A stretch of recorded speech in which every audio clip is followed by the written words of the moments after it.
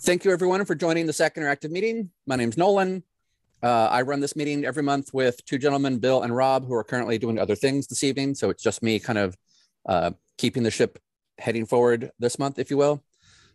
We meet here in my Zoom room the third Wednesday of every month at 6:30 p.m. California time. It's always free. It's always open to everybody. The topic will be something to do with web and mobile development, although the specific technology we discuss will change from month to month. We are always looking for new topic ideas. If there's something you'd like to see a presentation on, please let me know. We're also always looking for speakers. If there's a talk you'd like to give, please let me know. Just send me a chat in the Zoom. That'll work great.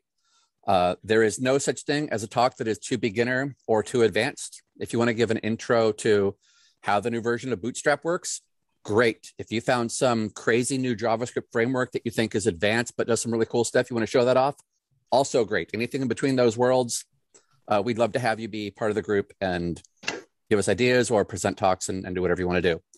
And on that note, Corbin is here this month.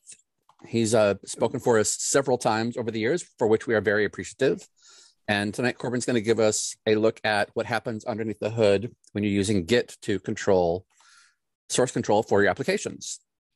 So thank you, Nolan, for having me. So he is totally right that this is one of my favorite places to give a talk to. Nolan's always super great about making sure everything's organized. So let him know.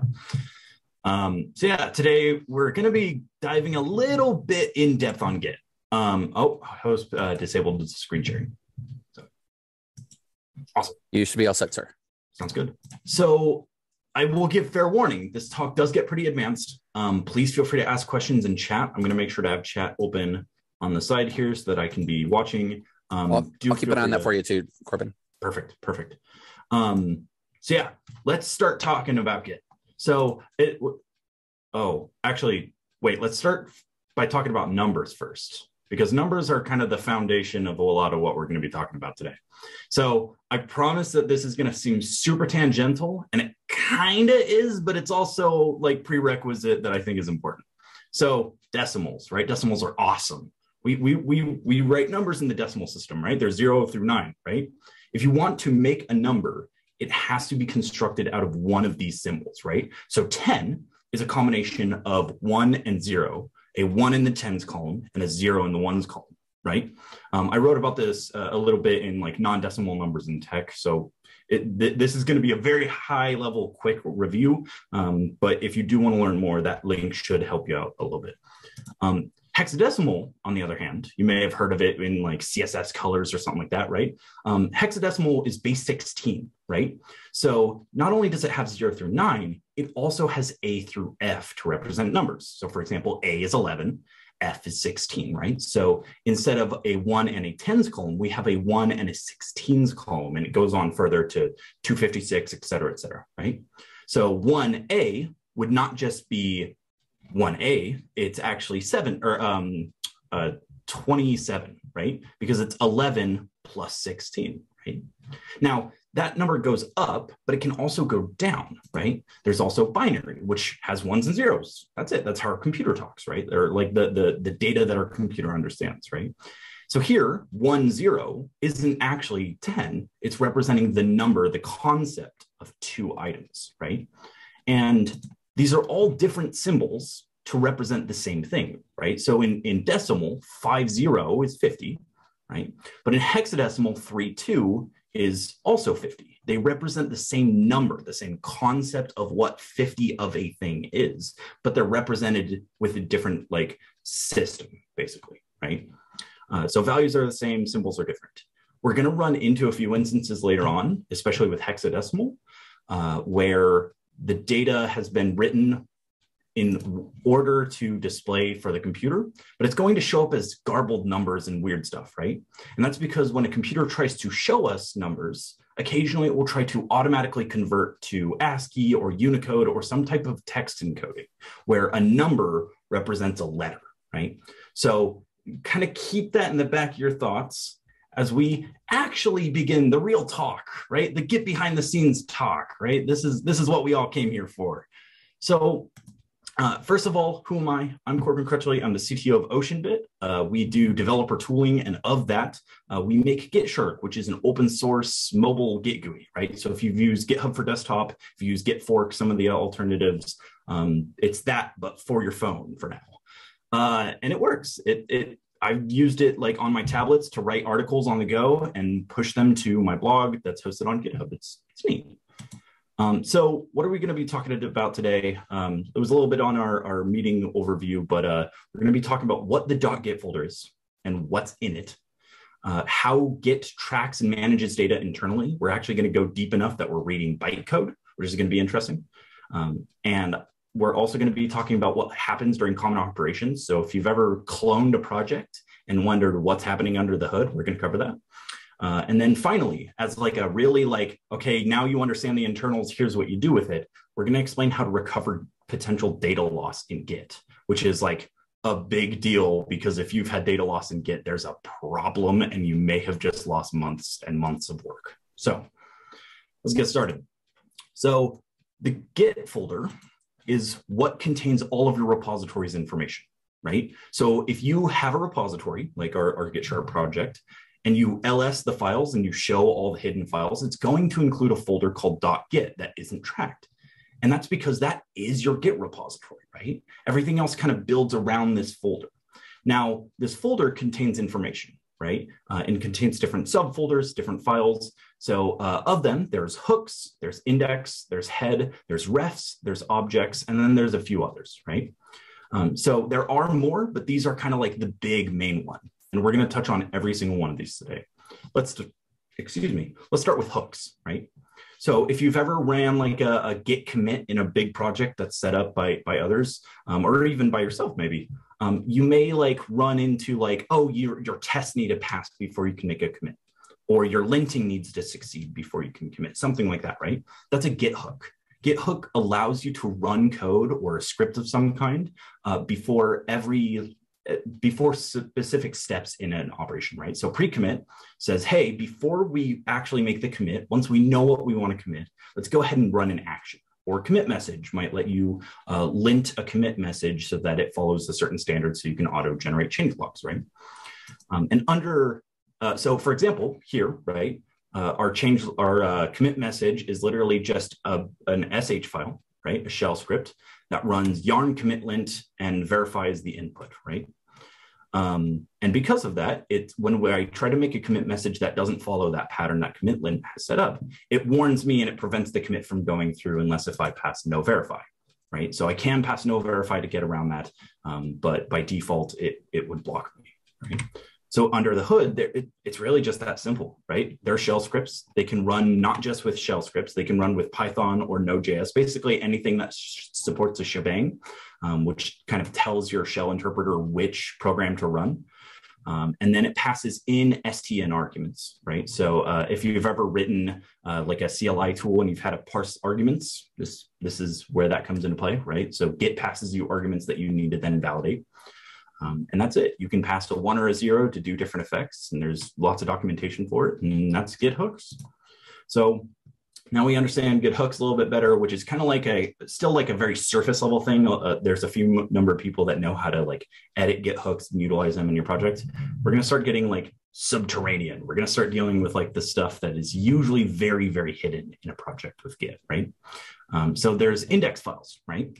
Now, index file itself isn't modified very much, but you're modifying your Git index file every single time you run a command like git add or git remove. What it is it's your staging area, right? So you know how you need to stage files, and then like if you run git status, it'll be like, you have XYZ, blah, blah, blah, right? This is the index file. That's what actually runs that show. It contains a helper command called git ls files to be able to show what is in that index file, right? So here we can see that there's 3 files tracked. In reality, there's a lot more. I'm just cutting it so you can see. And then it contains metadata for the files, right? It doesn't store the files themselves, but it basically says like, hey, we are tracking these files in our staging area. And when we make a commit, we expect these files to be there at the end, right? But you'll notice if we run head, which is kind of like cat, like we're reading the binary data, like what is this? What is Dirk smiley face? Like what is that? So I mentioned hex before. This is where it comes into play, right? This is what is known as binary data, right? Sometimes our computer writes stuff that we are not meant to like realistically read without a computer interpreting back and forth. And this is one of those instances, right? So you can see the hex code represented right here as a table, and you can see what it is decoded to, AKA what the computer thinks it is trying to say in human readable format, right? So let's go through it. The file contents of an index include three different things. They include a header, which includes metadata about like which version of the index file it is, or, you know, like Git has a few different things. It includes the number of entries. So I am tracking 400 some odd files, right? It contains the file entries, well, the entries themselves, I should say it that way. It contains metadata, actually is file entries, contains metadata, contains the file tracked, doesn't contain the file contents, important to keep in mind, but it can't track folders. There's not really a reason it can't.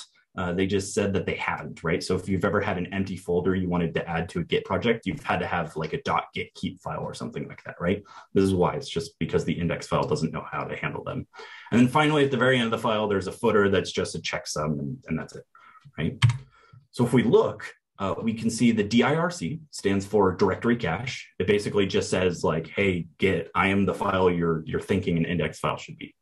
Then it's followed by a 00000002, which is a 32-bit, I think, unsigned number, right? And that just basically means it's version 2 of the index file. So Git has only had 2 iterations of what the index format should look like, this version 2. And then it contains the number of entries, right? So here it shows a weird O thing, right? But that's not what we're like actually trying to read. We're trying to read 00001F2. And if we try to decode that, we can run a command I wrote called hex to decimal. And if we pass in 0001F2, it translates to 498, right? That is the number of files that is tracked within this index. So if we run git ls files, which shows like what is currently being tracked in the index file, and then we count how many instances there's 498, right? So this number 01F2 is actually encoded to the value that is the number of entries, right? So this is what an entry looks like in hex. I have no idea what that means without like some kind of reference. So let's add one. So in the entry for like, and this is for every single entry, there's multiple of them, right? There is different metadata about the file. There's CNAME, there's MNAME, there's dev, there's what is all of this, right? And the answer is that they're stats about the files themselves, right? Again, they don't track the contents, but they contain like the date it was last modified, M time, or the date it was created, C time, or like the object ID so you can go look up the file contents, which we'll get to later. It also contains the size. It contains, you know, like any data that isn't just the contents is reflected here. So let's take a look at one example, right? So if we read out the M time and C time, they're stored in Unix time stamps. So it's like number of seconds since January 1st, 1970, I believe.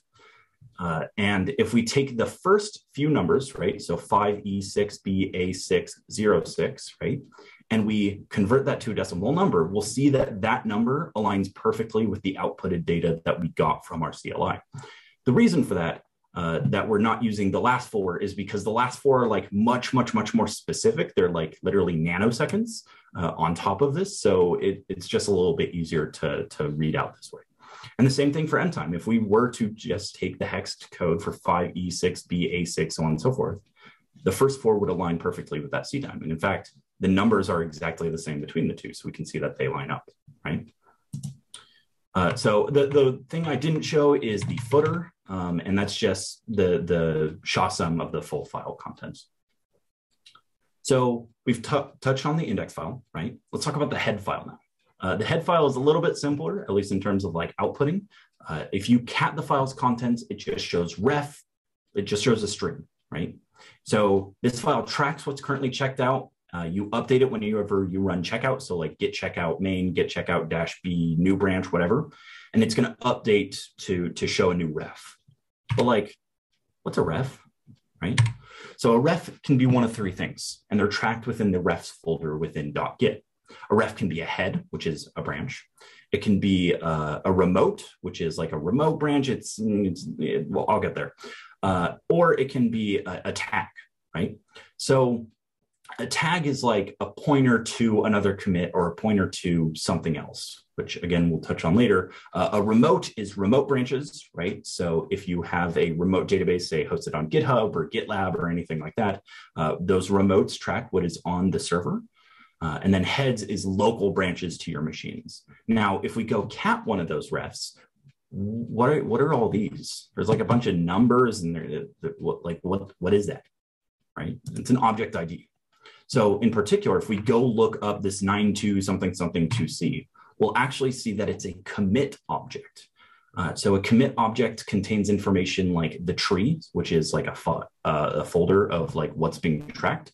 A parent, which is like the parent commit. If it's the top commit, it just won't have a parent field. Or the author and committer, which can be two different things, but usually they're the same depending on how your project is set up. And then finally, the commit message. So there's not just one type of object though, right? There's not just the commit object. There's also tree objects, which we touched on is a field here, right? We'll touch on trees in a second because it's like a tree of files that are contained. It's not necessarily a folder, but it can be used to represent one. There's blob, which is the file contents itself. And then there's tags, which are named refs, which we touched on a little bit, right? So if we take a look at the objects folder, we can see that there's a whole list of folders, right? There's 0, 1, they're all 2 digits, right? Which is a little weird, except for info and pack, which we'll touch on later. But if we look at like one of those folders, like 1A, there's FAE, blah, blah, blah. Kind of confusing, right? It's again part of that ID. So an object ID is the first 2 characters merged of that folder merged with the rest of the file name in the ID. So this is 18FC9F07. That's one object ID. And all of these object IDs that are in this folder start with 18, right? And that object ID is generated from the SHA-SUM of the contents of the file, right? So if you have a file that says hi and you have a file that says hello, it's going to SHA them and it's going to display them. Now, they're compressed with zlib, right? Meaning that if we cat the file, even a normal text file, it has like it's generated all sorts of odd output, right? And again, that's because it's encoded with zlib. So if we use the inflate command, which is written by Billy, we can inflate and run the commit. It'll show like the commit and the parent and all this other information that we wanted to see before, right? And then finally, if we run that inflation through the SHA-SUM again, we can see that 92609 something something 72C is exactly the same as all of the contents of the deflated SHA-SUM. It matches perfectly. So let's talk a little bit more about commit objects, right? So we were able to inflate them before, and it shows the commit, which is like it shows this weird thing where it's like commit 248 tree and then the rest of it, right? That's because most objects start with the object type, in case this isn't a commit object, because there's 4 different type of objects that are all stored in the same file system. And then there's the size. So how long should we expect to read uninflated? And then finally, give us the data, right? So once we remove those tops, it's just the tree parent that we had seen previously, right? And then that contains the file tree and everything else we talked about. So tree objects are, as I mentioned before, a way of storing multiple different files within a list, right? They're created usually during git commit. So when you commit something and then, yes, tree objects are created on git commit. So when you like git add something, a tree object isn't created, but once you commit something, it'll go ahead and go, okay, we need to store all of these files inside of a snapshot and then include them in the commit. Apologies for that. They contain both a list of files, but also a list of other trees. And the way that they do that is that they include metadata on them, right? So the name of the tree that the directory that the tree represents, or the name of the file that the blob represents. But again, the tree does not contain file contents.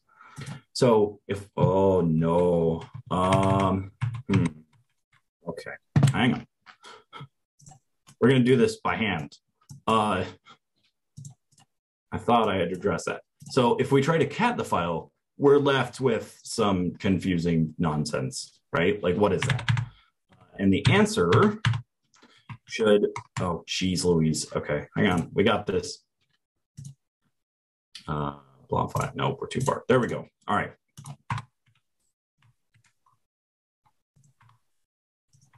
So it's okay though that like output is something that we've seen before, right? So if we look at it inside of our hex editor, we can see that just like before, it shows tree and it shows the size of the file, right? That we would expect to read once uninflated. And then we can see the entry that we saw before, right? So one of those entries was the blob for buck config, right? So here we can see the same 100.644, which is the like get file mode. Get file mode kind of is similar to Unix file modes, if you're familiar with those. But the only difference is that it only has 3 different options, which is symbolically file and an executable file. I always get thrown off with exec versus execute. And then right as soon as one of them ends, you can see where I have my cursor on the other one. That's the end of the second file, right? So it contains all the information that we need to track. So blob objects, we mentioned that trees do not contain the file contents. So where are they stored? And the answer is blob objects, right? So blob objects aren't just created at git commit, they're created at git add. So if you run git add and then change your mind and unstage it and remove it from the index file, but then you run git add again, it actually creates 2 different blobs in your local folder that are only one of them is tracked within that commit, right? It also contains binary information, but it does not contain the metadata. So given a blob object, you can't, without looking elsewhere, figure out what the name of the file that originally contained these contents were. So if we look at a blob internal file and we just inflate it, right? So we uncompress it, we can see the commit type, or the object type, which we talked about before, which is blob. We can see the size of the inflated contents, which is 966, and then we can see the contents. So this was a string file or plain text file, and as a result, now we can see the output in plain text. But if it was, say, a binary file, a PNG file or something, right? It would output the raw data. So, for example, this video isn't going to play, right? Okay, hang on. I've had backups. I am prepared as much as one can be. So, pretend you don't see me talking. I definitely didn't record this before. So here, if we create a brand new folder, right? Like brand new, and we run git init, there's going to be a git folder that's created. And inside of that git folder, there's no objects currently, right? Because remember, they're created during git add, which we haven't done yet. So let's go ahead and create a new file. We're going to call it hello.txt. Inside of hello.txt, we can verify the contents, show what we would expect to see. And now when we run git add and git commit, we should see a blob file or a blob object, a commit object, and a tree object, because we've created all 3 of them. So now let's go ahead and create a second file. Again, we're going to update hello.txt. We're going to make sure that the contents have updated as we expect. We're going to git add, which will create another blob object. And then we're going to commit, which will create another tree and commit object. We can verify this by lsing inside of .git. And now we can see that there are 6 different folders. And if any of them are the same, like we can log all of them. So here we can see that there are 3 from the first commit and 3 from the second commit, right?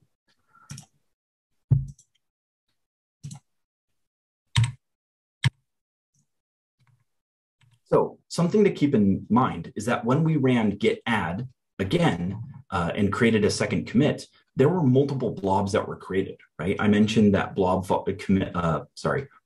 objects are created during git add. Well, that's true, and they don't get compressed until significantly later, which again we'll touch on. So by default, when you git add multiple times, it stores the full file repeatedly, right? So let's say that we have a file called my file, and it's just 1 megabyte, right? And we git add, we commit, and then we make literally a single character change and then commit it again. We can see that there's now not just one file that's 1 megabyte, there's 2 of them. And as a result, the full size of the objects folder is now 2 megabytes. So something to keep in mind is that this can be a problem for very large files, right? So you have, you should be using it like git LFS or something, but you could theoretically have 100 megabyte file that you've git added twice by accident, and now your git folder is 200 megabytes despite not using both. So just something to keep in mind. Now, this is where git GC comes into play, right?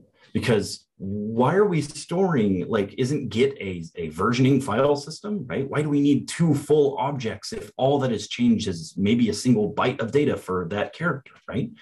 So Git GC comes into play when you have multiple different objects and you want to compress them into a single place, right? So let's take a look at that really quick. It's helpful, hang on. Videos just do not work properly at all. Here we go, in Google Drive.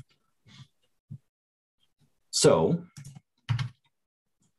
here we can see that we have multiple different objects, right? And if we run the file size and we sort, we can see that it's 60 kilobytes. Now let's run git GC. And now if we look at the file size of objects again, we can see that instead of 6 different folders, there's one folder called pack. And that pack folder is now only 12 kilobytes with an 8 kilobyte info file, right? So this is run automatically behind the scenes, very occasionally, like when you run occasional operations like git add or whatever, if Git notices that your folder has expanded to a certain size, it'll go, oh, okay, I'm gonna go clean up, be right back. And the file that is generated at the end is called a pack file, right? So if we talk about a pack file, it contains multiple objects in one. It's not compressed with zlib, but the files inside of the pack file are, or the objects inside are. So if we had multiple different blobs, they're still going to be zlib compressed, just like before they were packed. And then the pack file also has an associated IDX file, which is the index file. And it allows you to have like a cache of what is inside of the pack file, right? Okay, I know to go look for this object all the way down here, but it doesn't contain most of the object information that the actual pack file does. And the way that the way that is introduced is the file savings is by the concept of a delta. So when you git check out a pack file, it'll automatically uncompress, but when you run git GC, it'll pack them back up. And the way that it does that is somewhat similar to a text diff, like how Git usually keeps track of differences. Although it's really important to remember that the way that deltas are stored are on a binary level. So this is more of like a really vague concept. Someone got mad at me like for giving this talk and like using text diffs as an example, but like diffing is really hard to explain anyways. So pretend that this makes sense. And basically you can see what has changed, like what has been removed, what has been added. And then the pack file only stores one version of the file and you're able to reconstruct all the other versions by adding in the differences, right? Now, most people would assume, or at least I would have assumed, that when a pack file is generated, it chooses the oldest version of the file to store as like the de facto, this is the file. Right? This is the file contents, but it's actually not true. It contains the most recent version of the object, sorry, not file. And then all of the differences going back in time are stored rather than the other way around, right? And deltas are really interesting alongside pack files because they can live in harmony, right? Like you can have pack files and object files. So something that is inside of a pack file is packed, but then something that isn't in a pack file is called a loose object, right? So if you run git GC during some loose files, like you do like a commit and 3 new objects are created, right? But then git GC is ran again, then it will only be one file, which is interesting and a good way of saving space. Now, Git pack files aren't just a way of saving storage. They're also how Git decides to do their network operations, right? So anytime you make a push or a fetch or a clone or anything like that, anytime that you interact with the network, in order to save on like HTTP requests, because making like 10 or thousands of HTTP requests is super, super expensive, instead it brings them into a pack file, which is maybe 1 or 2 files, and then it ships that down the pipeline, both directions for send and receive. Right? So we can actually demonstrate this. So given a clone, right? This started the right, yes. Given a clone, if we then look at our folder that was just cloned and we look inside the .git folder, we can see that like there's there's not any loose objects. There's only 2 pack files. And then everything has just been checked out, which has been like unloading the blobs from the pack file into storage, right? But let's do this manually, right? So let's go ahead and run a new folder. We'll run git init.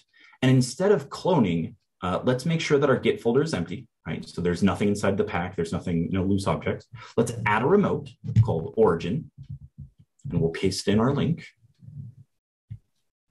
And now if we look at Git, we can verify there's still nothing in there, right? There's no objects. So now let's, sorry. One of the things that is updated, however, is the config file, which we'll talk about in just a second. And this config file keeps track of which remotes you want to track and the URLs associated with them and which refs need to be updated when you make a fetch. Now, when we run a git fetch, we can see our .git file there's no checked out files. It's just the .git folder. And now we can see that all of our refs have been created, pack files have been downloaded. There's still no loose objects. And there's still no local files. So in order to create the local files, we're going to run a git checkout. Yeah, anytime. So now when we run a git checkout on main, we can see that all of the files have been generated, right? So the pack files contain all the contents and they're shipped down the network pipe, but it isn't until you do a checkout that the objects are extracted, and then you're able to use those contents, right? So we that's it. That's how git clone works. We just ran a git clone by ourselves using fetch and checkout, right? That's all a clone really is under the hood. A config file, which we talked about during that video, is not zlib compressed. It's just plain text. There's not too much optimization that's needed, and there are very good reasons to update the config file manually. It contains repository settings. So for example, we want the file mode to be a specific thing, or, there's different settings that Git allows you to configure. It contains informations about remotes, right? So, hey, we want to go, when I say git fetch so-and-so, it's going to go grab from this server. And then finally, it has information about tracked branches, right? So when I do git checkout and git push, we should go look here and do this and find this ref and so on and so forth, right? So I promised y'all recovery, right? We understand a lot about how Git works under the hood. We know that when we make a commit, it'll update and I apologize, I need to mention this really quickly because I think I had forgotten to. When you make a commit, it generates a new object, right? And then once that object is updated, it goes and updates the ref in here. Actually, I think I might be about to talk about that soon in my slides. It's been a minute. So, like I mentioned, every time that you update a ref with a commit, right, to a branch or to a remote or whatnot, right? Remotes are updated during pushes and fetches, right? You can see the log folder tracks that, right? So if you look at the refs, you can see the ID, and then you make a commit, and then you try to see that there are two different files, right, or two different commits, right? You made an accidental commit. You can then reset, right? You can say, oh no, roll me back, right? But let's say during that I didn't make this commit, you actually add a very important file that took you a long time to write. Is that content gone, right? I've overwritten it using git reset hard. That's kind of my fault, right? Luckily, Git has a way to track once you've updated a ref. It'll also go right to a log folder, right? So if we look at logs, we can see cat logs, refs heads main, and we can see that we cloned it, which created the original branch. We made a commit that updated that branch, and then we reset. But maybe the data is still gone. Well, it's not, because once we have made that commit, the objects aren't deleted when we reset. They're simply just not tracked anymore, right? Git simply says, hey, this information shouldn't be part of our branch. Go get rid of it, right? It's not tracked. But the files are still there. The objects are still there that you can go git checkout. So if you made that mistake, then later you can run your log command, and you can just say git checkout this commit that isn't present anymore and merge your changes back in, right? So the command to do that is called git reflog, right? So if I run git reflog, we can see the same log as before, but in a little bit of a prettier format, right? We can see that it was cloned. We made the commit we didn't mean to, and then we reset, right? And usually it shows the head log, but we can select a different ref. So for example, instead of just showing what we've changed on our local commit, we can show what has been changed on the origin, say during a push, right? And unreachable objects are what we were talking about, like not being tracked, right? The idea here is that like you've made a mistake and you've accidentally severed the line between those objects, the commit object or the tree object or whatever, and like your main line branches and everything else that Git considers like mainline. And the way it considers it mainline is whether it's reachable by a ref or not, right? So if you've made that accidental mistake, you've reverted that commit, and now that commit isn't included in a ref anywhere. It's called an unreachable object, right? And you have to be careful, and you have to kind of move somewhat quickly, because Git GC will prune these objects. They'll get rid of them eventually from your file system, right? If they're 2 weeks or older. So for example, we talked earlier about git add generating like new objects each time. Well, those objects aren't tracked, right? They're not in a ref, they're not in a commit, they're not in a tree, right? So as a result, if you run git add twice, it'll create an unreachable object. One of those blob objects just isn't utilized anymore, right? You can also do this with our squash merge or rebase. You can potentially lose data with a few different operations, right? So it's just something to be cognizant of, right? Like if we ran git add and then we ran a second git add later, one of those is not included in the commit and is therefore unreachable, right? And the way that you can look for unreachable objects is something called git fsck, right? So let's say that logs got nuked, right? Like they're gone, obliterated. You can use git fsck to still find references to objects that have been severed, right? So by default, git fsck does not show anything in logs, right? So if I run git fsck, it's like, oh, no, we're all good. Everything is accounted for. And it's like, well, kind of, but it's not. Don't nuke logs, by the way. It's important. Go check logs first, then fsck if you need to. So if we remove logs and then we rerun git fsck, we can see that there is a dangling commit and that it's here, right?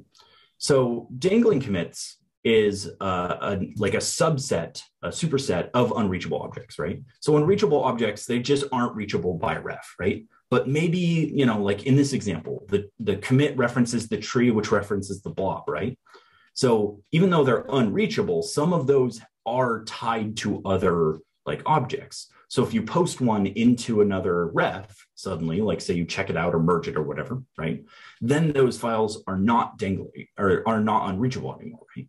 So because of that, there's a distinction between dangling, which can be very beneficial, that allows you to see everything that isn't referenced by anything else, basically, right?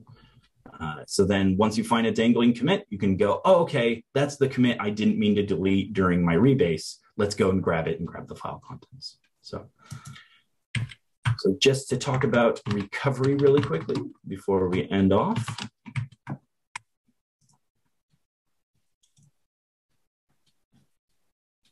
Video is playing. I'm probably talking in the background. So here, if we do a git ref log, we can see that we've made a lot of changes to this main branch, right? Which I mean, to be fair, I've updated it a lot. I've worked a lot on Git Shrek, right? So here, if we run, do the thing. It's always such a fun difference between recorded and live. The difference is that this is the much longer version of the talk with way more details. There we go. So if we run git fsck, even though there are things in our log, you can see that there's a lot that's dangling, right? So I haven't, like, maybe I've made a commit, or I'm a huge fan of rebasing for some instances. And when you do that, you do leave dangling commits kind of all over the place, right? So if I just made a commit recently, then, you know, that's that.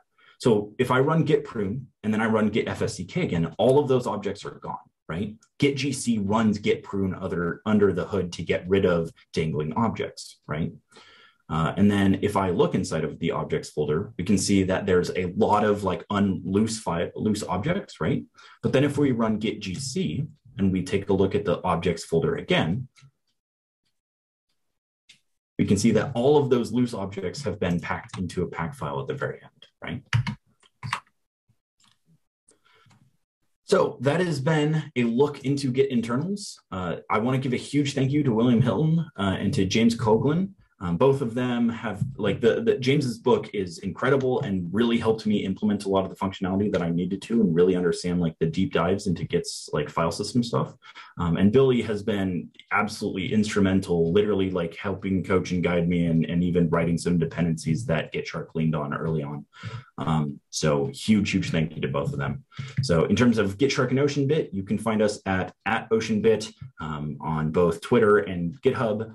We have gitshark.dev, which is our website. And then I also stream a lot of stuff like this, like both talks and working on GitShark. I built all of it on stream, not all of it, but like 90% of it. You can go find me on Twitch at Crutchcorn. Yeah.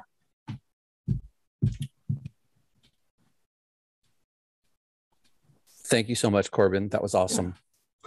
If anyone has any questions, feel free to throw them in the chat or unmute your microphone. And we don't have too big of a crowd here. If you just want to shout out your question, that's fine too. Yeah. I have a question. How do you upload files to GitHub then? So that's where like our refs come into play, right? So Git is a very loose, like it's a standard, right? So GitHub is just like an implementation of a Git server, right? So I had mentioned Git clone, right? Which is how you pull data from GitHub off. But the same thing happens in reverse effectively too, right? So under the hood, when you make a push, you make a commit and then you run git push and it pushes off. So let's like walk through the process, like actually here, let's not theoretically walk through the process, really walk through the process. Test. I already have a folder called test. Of course indicator, do it live. There we go. That's the wrong folder. Okay. So we have a new folder. I promise there's nothing in here, but don't believe me. Check it for yourself. Really? There's nothing in here, right?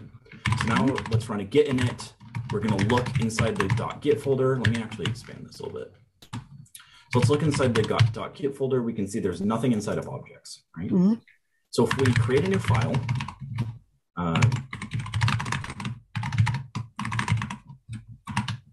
we git add it, and we look in objects, we've created a new one, right? Now when we run a commit, we see that's there too. So I'm not going to add a remote just because I don't want to like have to deal with adding a GitHub thing on live, because that's how credentials get leaked very easily. But what would happen under the hood is that we do git pack. Is it repack? I don't know if there's actually a command. Actually, I think I just did it. Yeah, no, I didn't. Let's run git gc to force a pack anyways. So it would basically create a pack file, right? So now if I look in pack, we can see a new pack file, right? And then once it's packed up, it would then send it over fetch to GitHub's Git server and then store it, right? I don't know how GitHub works under the hood because obviously they're a private company, right? But then later, if you wanted to update your file's contents, you would run git fetch, which would go grab a pack file from GitHub, pull it, and then store the pack file in your local like .objects pack folder. And then if you did a git checkout, it would then go look at your pack file, make all of the objects loose, and then pull your file contents into your working directory. And by working directory, I just mean like the local file system that you use that's outside of .git, like the folder above. So if you want to update your GitHub file, you have to use /pack, right?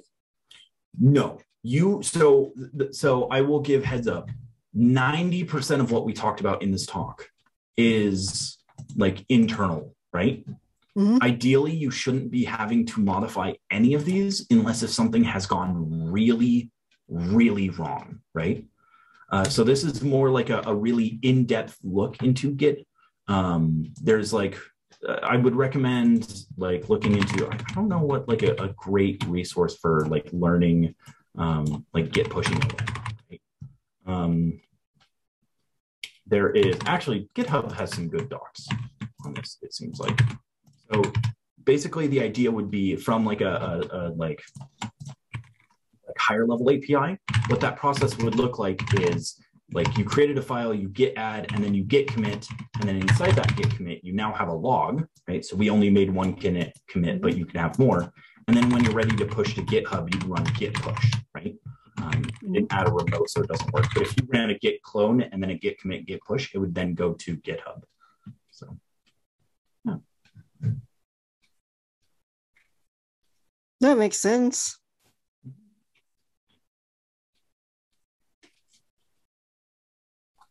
Any other questions from anyone? I had a quick question if I could. Yeah. Of course. I'm trying to set up something where I guess it would be a hook on the server side where if I do a push into a dev directory, I don't have to go into the other directory that also references that same repo and do a pull. It'll just automatically detect a change and run a pull automatically. Because right now I'm kind of having duplicate work. Every time I make a change, I have to do have to add, commit, push up to one repo, and then the other place where it's the other server where it's referencing, I got to do a pull down from there. Gotcha. If that makes sense. Yeah. So those actually don't tend. So that would be using a different process than Git hooks, right? Git hooks are meant more as like a client, and they're only operated when you run a Git operation like that interacts with the file system, right? But what you might be looking for, like, are you using GitHub by any chance? We're actually using Bitbucket right now. No worries. Okay. Jira and Bitbucket, yeah. So Bitbucket, I'm almost certain, has a webhook integration, very similar. Most like server implementations of Git have something like webhooks, right? So webhooks are a way to track changes that have happened on a server side that then you can make operations on. So kind of similar to Git hooks, but with a server implementation that uses like REST APIs and stuff instead. Right. So what you could theoretically do is you could write a REST API using like Express or something, right? And then your Atlassian instance, your Bitbucket instance, when it notices a push that it receives, it can then go make a REST call to your server, which will then go and run a file system operation on that server. Kind of like the process you're calling it, that you're describing is called continuous integration. Continuous deployment, which is CD. It's also very commonly associated with continuous integration, which is like where CI/CD comes from. Oh, look, that's an Atlassian article. Perfect. The concept behind CI/CD is basically what you're talking about. When you make a Git push, you want to go grab from the server, from the newest Git instance, and make a deployment of some kind, right? Of the server, of the client, web front end, whatever, right? And there's like kind of like this whole world of CI/CD. That is utilizable, right? So for example, for OceanBit, for GitShark in particular, this is actually a little bit broken. You didn't see any of that. I definitely didn't see any of that. Inside of there, you can see that I have a command called CI that tries to build a script, and it's broken right now for very complicated reasons. But ideally, like once a CI build is run, it can then send you like an email if it fails. In fact, I get emails all the time because this fails and I just need to fix it. And yeah, so there's a lot that you can do in terms of like, what is it called? Process efficiency. So, yeah. Okay. All right. Thank you. Yeah. Any more questions for anyone? I'll actually make a plug really quickly. So I talk about programming a lot, not just with talks, but I also just am a like rampant nerd who doesn't have any free time outside of like programming. And I run a programming community and blog called Unicorn Utterances.